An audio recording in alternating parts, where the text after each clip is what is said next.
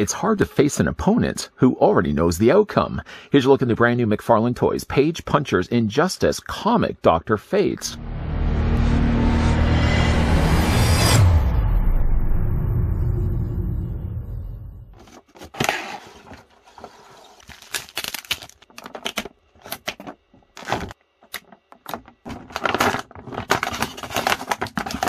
Powerful sorcerer Kent Nelson wears the Helm of Fate and sees the fate of all mankind, for better or worse.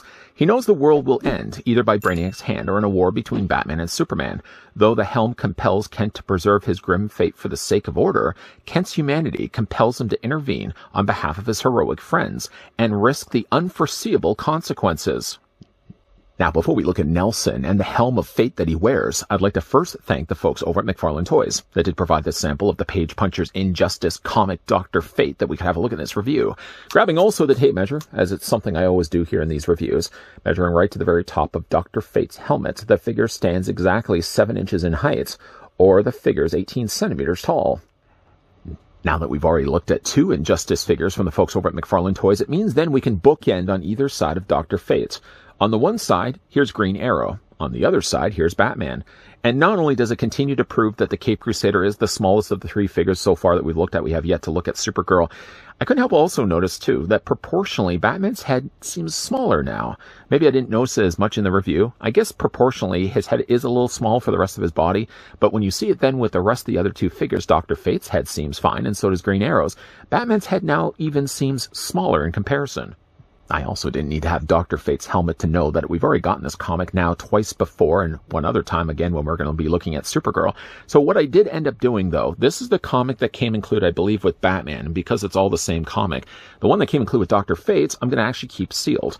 Not that it's necessarily going to increase in value at all, but just so I can actually have one comic sealed away. I don't have to literally open every single one of the comics, especially when we get 4 of the same comic with every figure. Well, not 4 with every figure, but you get one figure with one comic.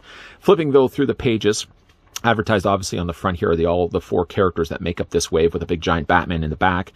But though I did flip through this already now twice before, I'm just going to quickly flip through the comics so you guys can see some really good looking artwork. I'm not going to make mention. Oh, okay, I make mention. I would really like to certainly see this Superman get released in a plastic figure. All right.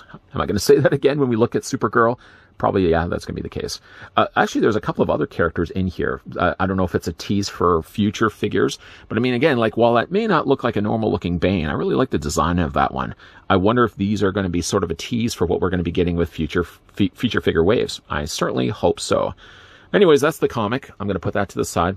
The one that came included with Dr. Fate, once again expressing the fact that that one's sealed. I'm going to keep that one sealed for right now.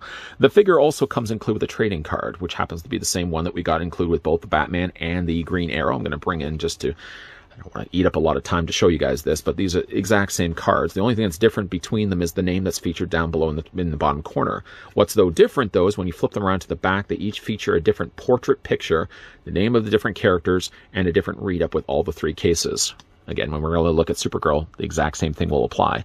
The figure also comes included with a display stand, a circular black display stand, with the DC logo branded down below.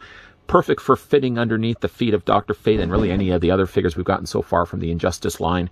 The figure, by the way, FYI, does have, I mean, obviously I'm stating the obvious. The figure does have holes on the palms of both of his feet, but you're only going to be able to use one of them for the display stands. Stating, I know, the obvious. Unfortunately, though, Dr. Fate doesn't come included with any other accessories. Not that you would really consider a display stand, nor a comic, nor a card accessories, but the figure doesn't come included with anything else. It's sort of, in an interesting way, weird, because the figure, when you look at his hand, it almost looks like it's intended to be used for something. I mean, you could also use the argument, too, that he's actually pointing at something, and that the hand is not necessarily designated to hold any weapon or any accessory at all. One that's rather interesting, though, is like the Batman, he does have a closed fist. I guess Dr. Fate continues to, I guess he's all for the idea of punching people as well. But he does have a closed fist on one hand, and literally on the other hand, he sort of has, like, again, this spell casting hand. The hands, I can't help but notice, seem a little small for the rest of the figure's forearm. Maybe it's just my eyes, but it does seem like his hands are maybe a little too small for the rest of his forearm. But it's a nice-looking figure. This now, again, I think marks the 3rd, possibly even 4th Dr. Fate figure that we've gotten. We got one from the Injustice 2, I think is correct. And we also did get ourselves, obviously, one from Black Adam. I just so happen to have the one actually from Black Adam, almost as if I planned all this. I did also want to bring this one in, and while clearly it's not the case that they're using the same mold from one to the other, very much different molds from one figure, again, to the other. Even the cape is very different, too. But I did also want to bring this one in to show you the colors of the gold. The blue was also a little bit darker in the movie Dr. Fate. The helmet, obviously, in this case, does not have eyes. Dr. Fate helmet in the movie does not have eyes, whereas this one does have eyes. And the gold is also a little bit more tarnished on this newer figure, a lot brighter on the one that we got before. Whoosh, fly that guy away. Head sculpt wise, I'm actually really happy with this one. It's a matter of preference, more so if you prefer your Dr. Fate to have eyes or not have eyes. I kind of like the look of this one. The darker color that they put around the white eyes certainly helped to make the eyes stand out. If the sockets or the areas around the helmet were smaller, I think they wouldn't do as good of a job of standing out the way that they do. The helmet sculpt is really nicely well done, nicely handled from the folks over at McFarlane Toys. The only thing I would say, though, about it is, I mean, the back of the helmet sits really low. The front of the helmet also sits really low, and when you add those two things together, it means when it comes to moving the figure back and forth, yeah, you can move the head this way, but having it move back, you're not going to be able to do much of anything. But having it move forward, you can only move it to about that much. So there are going to be some restrictions by getting a cool-looking helmet like this. I kind of like the way that they've actually hammered out the bottom of this. It sort of looks like it was hand forged. There's a little bit of additional detailing that they sculpted in there as well. It does have sometimes the thing that goes along with gold plastic, sort of like a marbling. I don't know if you guys can actually see that if I flip this from, actually you can see it a lot more on this side. Sort of the crest that he has on the top of the helmet has a little bit more of that marbling. It doesn't bother me because it works well for the kind of helmet that Dr. Fate would have. If he had just a regular, like any character that would have had just a regular gold costume and they used gold plastic, I think it would be a little bit more jarring. But, you know, it actually adds a little bit of extra charm to Dr. Fate's helmet. The gold also is one thing I noticed with the gauntlets, the shoulders, the helmet, and also the belt area here is all sort of the same gold color. What he has, though, in front of his crest, his chest armor, I wouldn't say crest, but it's not really so much a crest, but the armor piece that he has on the front is very much a different gold than he has for the helmet, and very different from the gold that he has also on the shoulder pads. The cape is also something that does have a different kind of gold, too. So you sort of have, like, I guess 3 different colors of gold that gets used here for the figure. The cape, once again, is a very narrow-looking cape. It does have some nice natural sort of wrinkles and folds, the way that cape would drape naturally on a figure's body. The plastic is pretty soft, but it's a fairly thick plastic. So there's not a lot of give, but you can still bend the cape if you really wanted to. The back of the figure's body, not something you normally would be able to see. I do like the blue. Like, the blue does work quite well. And even though the gold, for the most part, is a more faded-looking gold, it does still work well with the kind of blue that they chose here. I guess I did say that there were 3 kinds of gold. There's technically one other color gold that he has that runs sort of a strip down connecting the top to the bottom of his belt, or the top of his belt. One thing, he does also have some nice detailing done to the front of his belt buckle. Kind of looks a little bit like an owl with iron wings. Ooh, there's an idea. I like the look of the belt. Of course, when it comes to the paint, there's really not a lot of paint. I'm guessing all the places that are gold are likely the places that have been painted. So like the knee pads, the tops of the boots, for example, look like they probably have been painted, and probably things like like this section and these all parts probably were painted over top of the blue plastic. But again, all in all, a nice looking figure. There are some additional details that are added in there as well, so it's not just straight the stark dark blue. There is actually some lighter colors of a blue added in there as well, sort of panel lining the area around his thigh, panel lining the section just above his belt. So there is a little bit of extra blue. It's not just all the, well, it's not all the same blue that they used across the board. For the figure's articulation, starting again with his head, I already expressed the idea he's limited. Well, you can, again, still rotate the head. I mean, it's not to the point where, like, if you go to move his head, you can't do anything. You can at least move the head back and forth, so there's that. I don't know if I even pointed out the fact he does have visible ears there on the side, so he can hear everything that you guys are saying. Moving the head up is going to be a little bit more restricted, at least moving it back this way. Moving it down is not so much the issue. But it also looks like, one thing I noticed is that it seems like he's got also a secondary ball joint. I don't know what to say in the neck, but when I move the head, it almost feels like maybe he's got a dumbbell ball joint. Essentially, it's a post of plastic. There's a ball joint at the top. Sorry, my finger. There's a ball joint at the bottom, kind of like a dumbbell. So that allows what looks to be a little bit of extra wiggle space when it comes to the figure's head moving back and forth. Because his cape actually is more attached right in the middle of his torso, there's really not a lot of restrictions there, at least, but because he does have additional plastic that's been sculpted here for the shoulder pads, it means that Dr. Fate unfortunately can't pull off 90 degrees when it comes to bending his arms.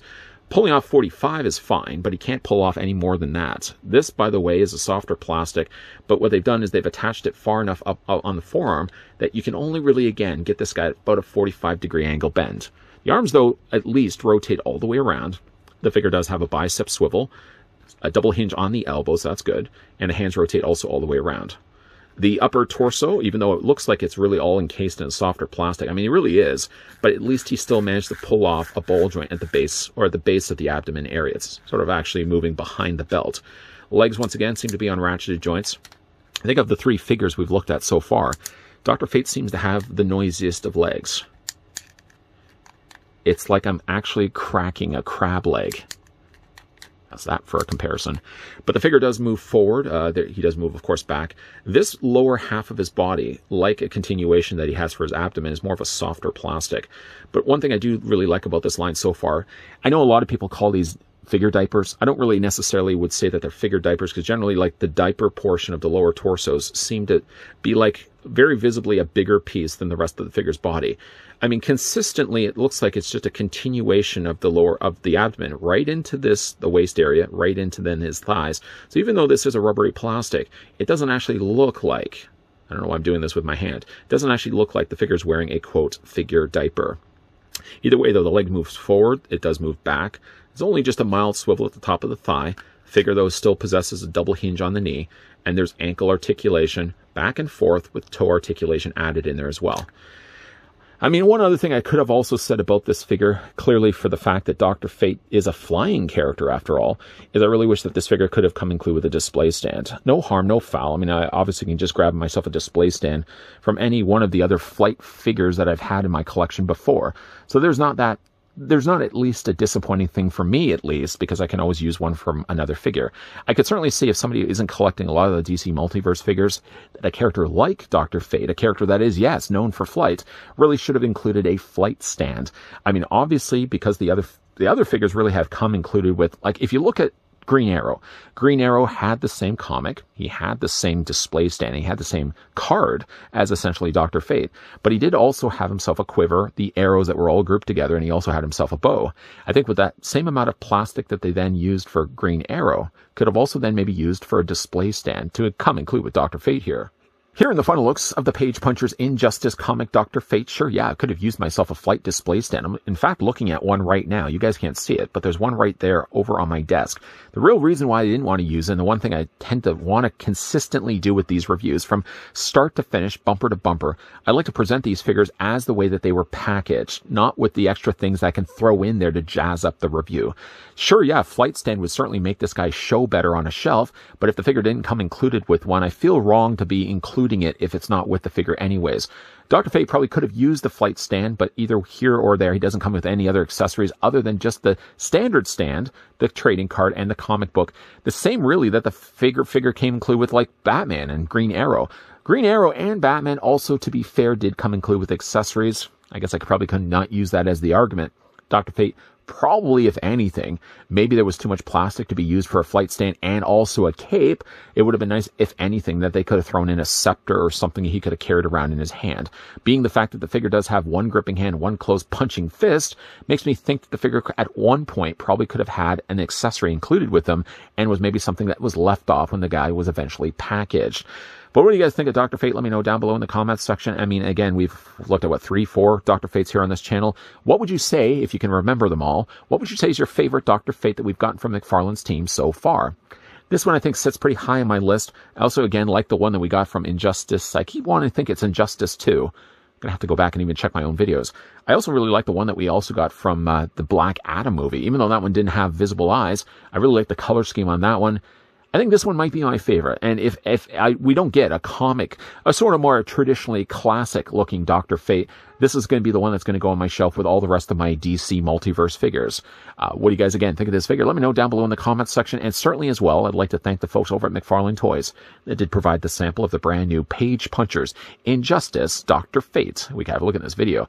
Speaking of videos, if you don't mind me saying, if you certainly enjoyed the one you just finished watching, why not throw it a like? If you guys are loving the content you guys are seeing and certainly on board to see more, we are, by the way, if you are taking a tally, we have now looked at 3 of the 4 figures. We've looked at the Batman first, then we looked at Green Arrow, now we looked at Dr. Fate, we will be looking at Supergirl in the upcoming review. So if that's the kind of things you guys would certainly like to come back for, make sure, you're coming back, because we are going to be looking at Supergirl, and we are also going to be looking at more DC Multiverse reviews.